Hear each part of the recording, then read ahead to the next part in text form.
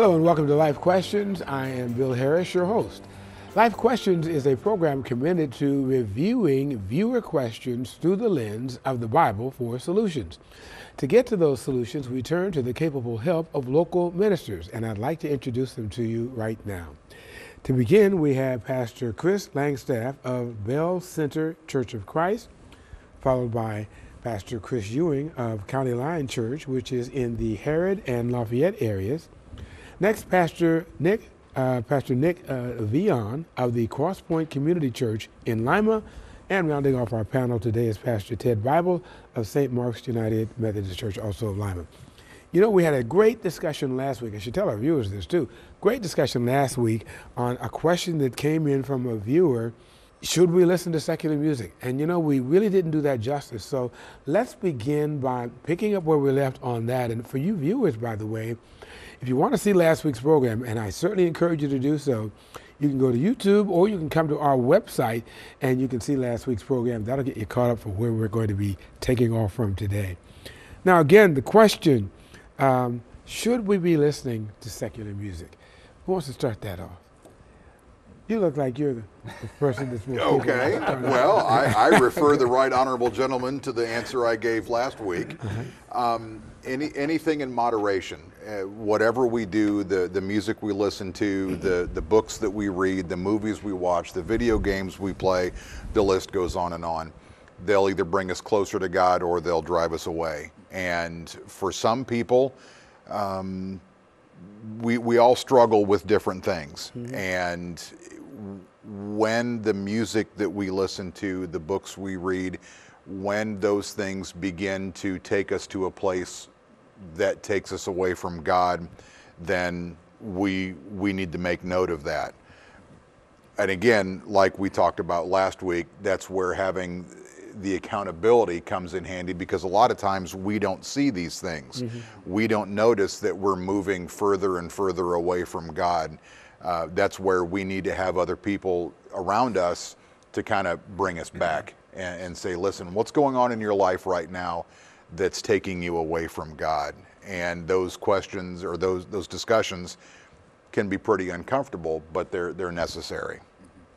I can recall counseling a gentleman who was going through some issues, and he said, well, you know, when I try to calm down, he said, I get in my car, I drive, and I listen to, you know, my old rock and roll music. I said, well, so when you listen to that, where does it take you?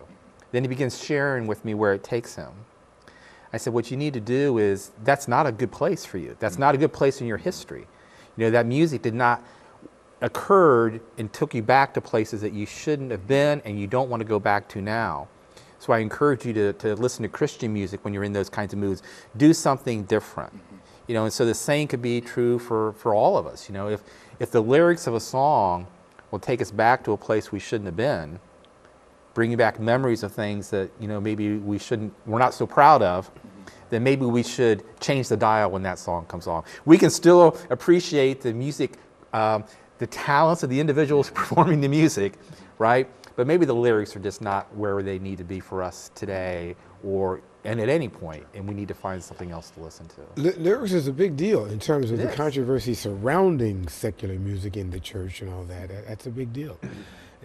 Well, it's not just lyrics that's of music today. It's lyrics of music going back, you know, for decades. You know, you can listen to music from the 70s and 60s that will take you places, depending upon how old you are, but maybe you just really don't need to go. Yeah, but please do not lie to yourself that you only listen to the beat or the rhythm and do not listen to the lyrics. You cannot listen to a song without hearing the lyrics also. So that is something that, I mean, I know I used when I was young as I'm just listening to that. Well, no, you're also hearing the lyrics, and that does influence you too. Well, if the lyrics of the 70s and 80s it will take you certain places, I would just say that the lyrics of today will get you there quicker, won't they? In some instances, yes. Right. Yeah, I think the innocence of secular music is no longer there. Like, I mean, you go back and, you know, listen to the Beach Boys or, you know, different things like that, which I don't listen to a whole lot of, well, I don't listen to secular music, but when I'm out and about, I don't hear any songs like the innocence of just fun. even in Christian music in the early 2000s, late 90s, had a lot of just, the Christian artists just had songs that were just fun, had nothing to do with Christianity, God, or anything. They were just fun, you know. But we don't, in today's day and age, there's not a whole lot of that. It's always, we're in the day and ages of pushing agendas and messages across, and even in music you see that. So you just have to be very careful. But I agree with Kris too. It's whatever you're, again, whether it's music or what you watch on TV, video games. I mean, if they're sending the wrong message to you, Right. then you probably shouldn't be. Yeah, what fruit is it participating producing in in it. your life? Right. I was thinking back to youth ministry a few years back, and one of the most interesting questions I got from a teenager was, is there anything neutral? You know, if everything is either going to draw me to God or away from God, is brushing my teeth neutral? Like, what does that look like? And it was a really great question. I stumbled over it for a little bit, but what I realized was that time is not neutral. Time is against us. And it's not to say that it's bad to take time to relax or to rest or to enjoy. I mean, I don't know. I would go back to the Beatles sometimes, and a lot of their songs are just, you know, fluffy, whatever. There's not anything overtly anti-God, and yet it still fills my mind. And, you know, as we're talking about music, all these other song lyrics are filling up my head, and I'm like, okay, so time is against me. My own limitations are against me. What can I do to redeem that time and put things, like Philippians 4 tells us, things that are true, honorable, just, pure, lovely, commendable, excellent, whatever's worthy of praise. I find all of those in Christ. And so while secular music at sometimes may have echoes of the goodness of creation, it's not written with that intention, and it's not going to produce in me what, you know, throwing myself into God's word will. Should you in your congregations be cautioning parents to guard over, or to look over, I should say, their children, to guard and protect them from lyrics of songs that are coming out today that are, Absolutely. that are not Christian? Absolutely. I think one of the great resources that not a lot of parents realize is the Plugged In. Yes, that's a good one. If you go there to that website, and you can look at movies, book reviews. I think they even have music on there, and parents can know exactly. And they never tell you what you should or shouldn't do. They just say how many curse words are in it, how many, you know, in like a movie, how much nudity is in it, how much violence, how much drug, how much all this, so that then you can make a judgment as a parent for your kid with all that information. And it's just really a good tool. And so, yeah, parents should be actively parenting their kids, because if you do not actively parent your kid, the world will. Somebody will. Yeah, very well put. Well, let's move on. You know, another question we got from viewers that we had some discussion about early on. How did you know you were called into the ministry? Could each of you just give me in short order? How did each of you know you were called into the ministry? You're smiling like you want to go first. I tell my congregation all the time that I am not a pastor, and you know, which has bit me in the butt a few times, and other times it's not. But I actually came across a passage, and it really fit myself very well, and it's in Amos.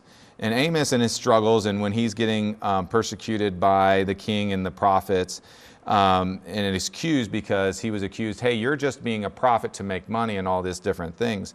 And he says this, he says, I am not a prophet, nor am I the son of a prophet, for I am a herdsman and a grower of sycamore figs, but the Lord took me from following the flock, and the Lord said to me, go prophesy to my people Israel.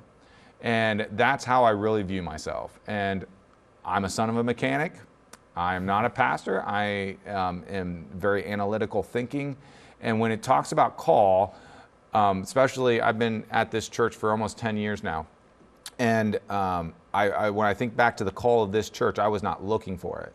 And so it's just about hearing God and getting confirmation from others, confirmation through God's word.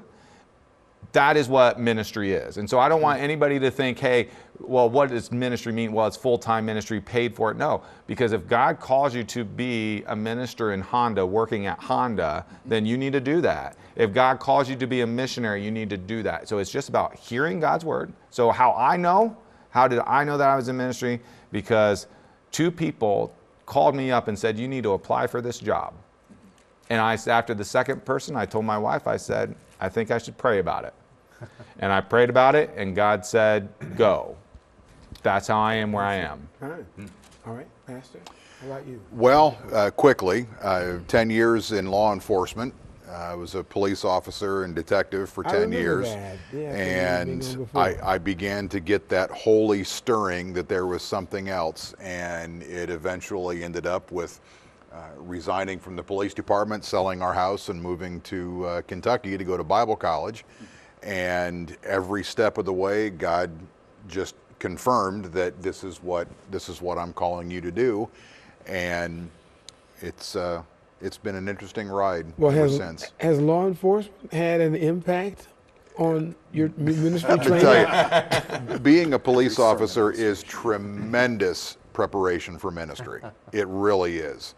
And like we said earlier, God doesn't waste effort. And I look at my life pre-ministry as preparation. Right. And God was preparing me and getting me ready. And it wasn't a quick process. It was a very lengthy process. Mm-hmm. But along the way, God confirmed, this is what I want you to do. And he made things happen that defy logic. Right. So. Yeah, I go back to 1 Timothy 4:14 as far as the how, like what does that look like? Paul tells Timothy, don't neglect the gift that you have, which was given you by prophecy when the council of elders laid their hands on you. So there's a matter of gifting and there's a matter of leadership that is essential in that. And that's what I found. When I started to get a sense that perhaps I was being called, I needed to find confirmation from leaders about that. That was the big thing. Pastor Bible, go ahead. Well, yeah, so my journey was well over 25 years. Being a minister is my third career. So I was in banking for 20 years. I worked in a university for 18 years. And so I kept having this small voice speaking to me that I kept running from. So like last week's question about being in prayer for 4 years, about not getting an answer, I was in prayer for 25 on that particular thing, And finally it just came that, I read a book that talked about, the pastor said he didn't believe that God opened doors for anyone anymore, but he felt that if you're called to do something, you should just do it, and God doesn't want you to do it, he'll stop you. So I took that as I'm tired of running, I'm tired of being angry and excited about all this over the course. And we're going to start the journey, and at any point along this journey, God doesn't want me to be a pastor, then he will stop me. And I received confirmation all along the way. So for the past 6 years, it's been nothing more than confirmation. And I can look back on my history and say that although I don't understand the timing of it, the preparation was great in preparing me for what I'm doing today. David was anointed king. He didn't immediately become king. Right. No, he did not. He was so king and waiting for a long time with a lot of struggles. And so all of us have probably that preparation, and each one of us are unique and can minister in those ways, and so it's just kind of cool. I guess the answer for the viewers that wrote the question in, how do you know you're called to the ministry? You're asking the question, you probably are. Exactly right. Very good. Exactly Sorry. Right. We got to take a quick break. We're going to come back with more of the viewer questions from you, so stay tuned.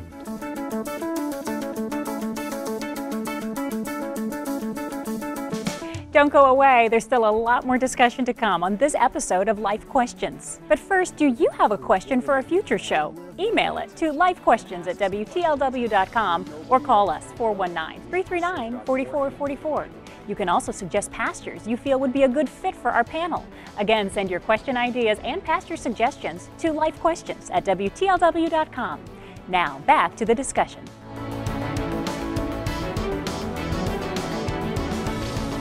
All right, we're back, and we thank you for staying with us. Now to more viewer questions. I have been told horrible things about the images of hell, but how does anyone really know what it is like? And the same way about heaven, how does anyone know? Who wants to tackle that one? I know you're just all chomping at the bit to get to that one. Okay, so I'll throw a baseline out. I think what really comes down to is whether we believe what the Bible says or not, right? So if we open up God's Word, and if God has spoken clearly to us about heaven and hell, then that's our starting point. So, for instance, in Mark chapter 9, verse 48, Jesus describes hell as a place where the worm doesn't die and the fire is not quenched. So to the question, how do, images of hell, Jesus is using an image to describe something so that we can say, wow, that sounds like a terrible place. I don't want to have anything to do with that. But the big message that he's giving us is that there's an eternality to it. That when we move from this life to the next, that location, that destination is our final destination. And then the same with heaven as well. So I went to the thief on the cross in Luke 23, when he describes it to this man who knows little about Jesus. Jesus just says, hey, today you'll be with me in paradise. Paradise is a good image, right? This is because of God's presence, it is good. So I think at first we have to ask the question of whether we believe the Bible or not. Okay. Yeah. And to follow up with that, Jesus tells the story about Lazarus and a rich man in the Gospel of Luke. Where Lazarus was begging for food or wanted food from the rich man, and the rich man never gave it to him. They both died the same day. There's a divide. Lazarus is with Abraham, in a safe, secure place. Lazarus is on the other side, asking for water because he needs quenched. And additionally, the other important part of that story is that immediately we're told that Lazarus was escorted to Abraham, paradise, whatever terminology, translation you want to use, heaven, whatever you want to say, by angels. What a great picture that is when we think about, when someone dies, to be able to be, escorted by angels. And I always say, add loved ones to that too, into that place of safety, comfort, peace, and so beats the other side. Right. Asking for some water. So, yeah.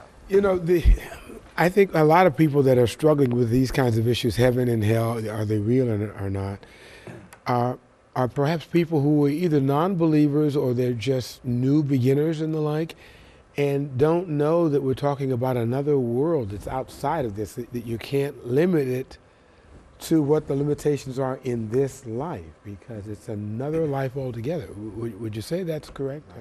Well, is that what we should be thinking of? I think so, and I appreciate the comment you made about the eternality of it. There is another life after this.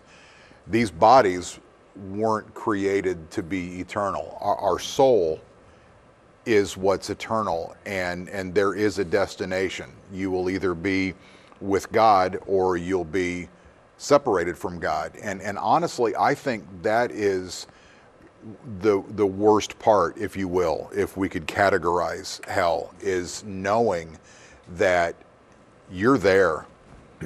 There's no chance. And again, the Bible's very clear about that. It's eternal separation. There is no second chance. And we will either spend eternity with Christ or we'll spend eternity separated from Christ.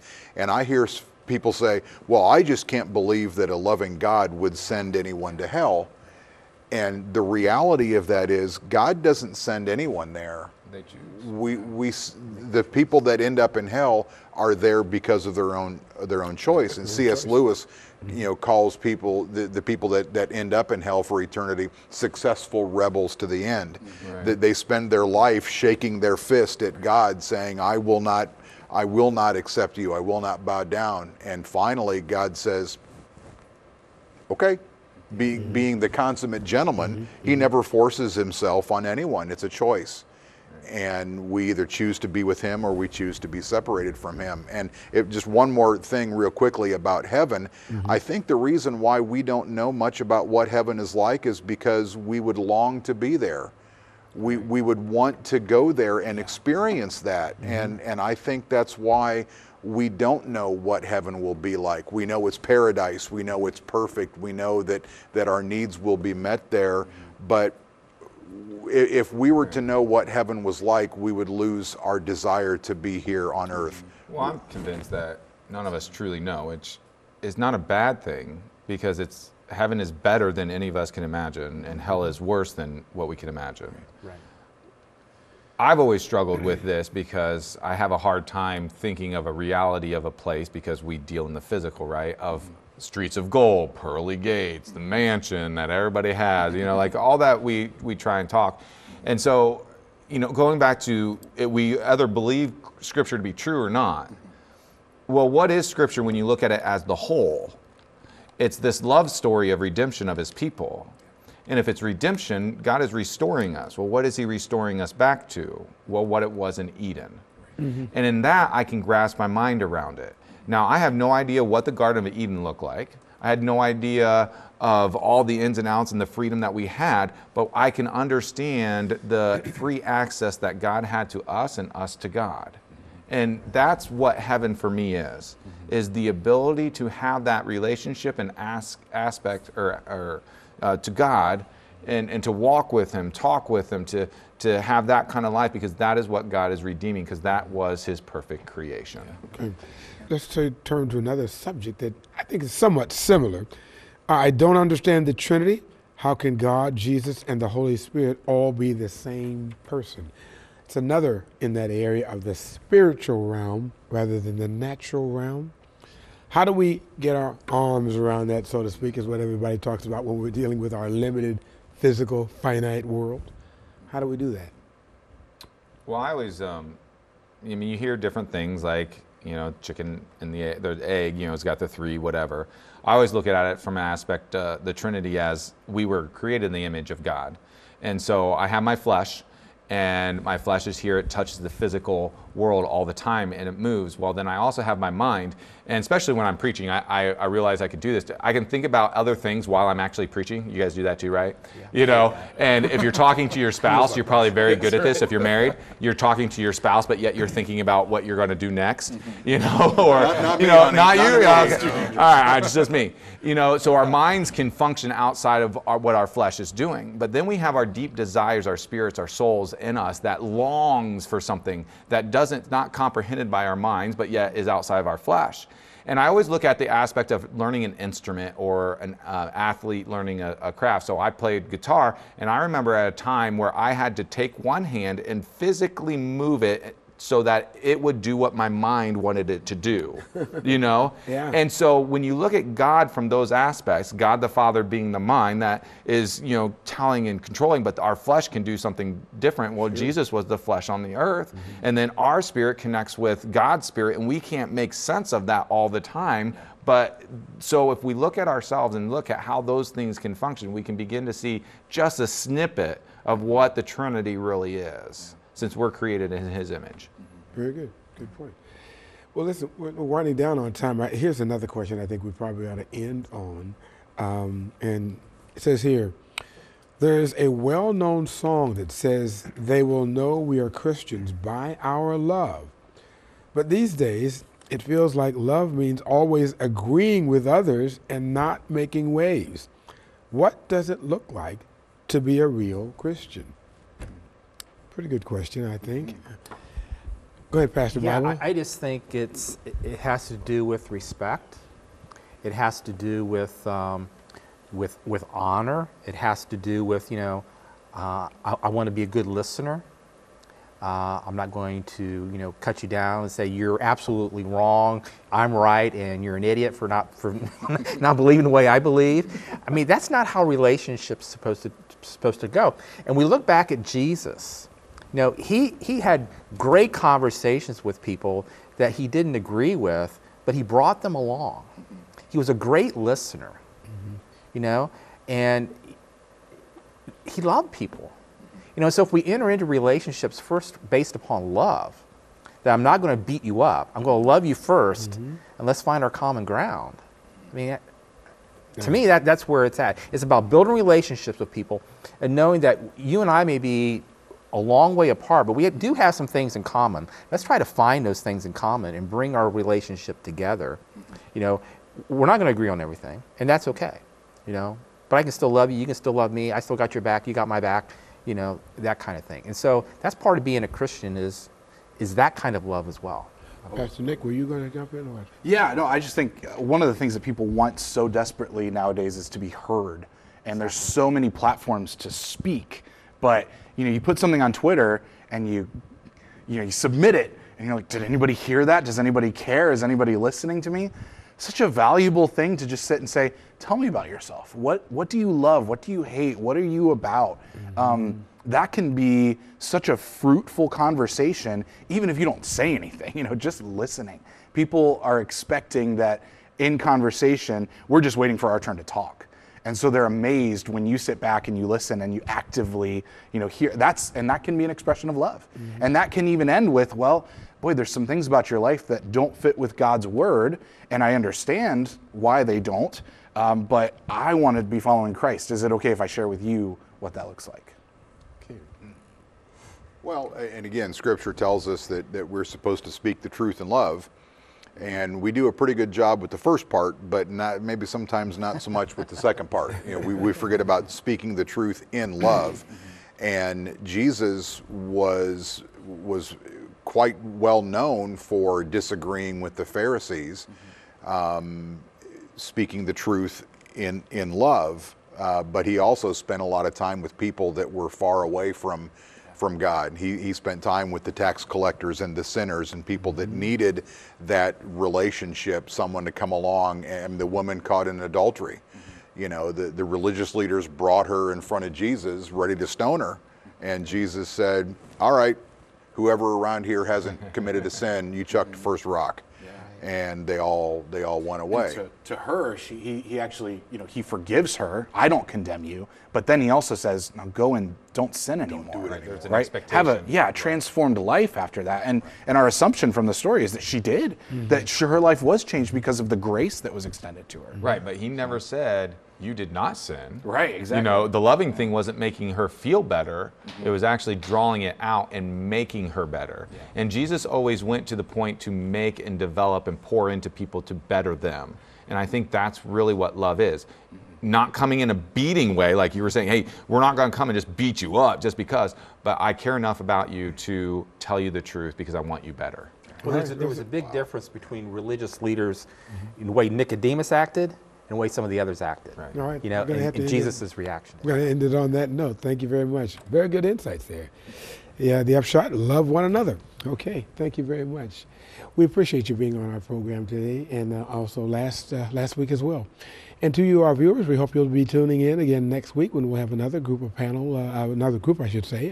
ministers who will be sharing the gospel by way of your questions. So until then, I'm Bill Harris. Bye-bye for now.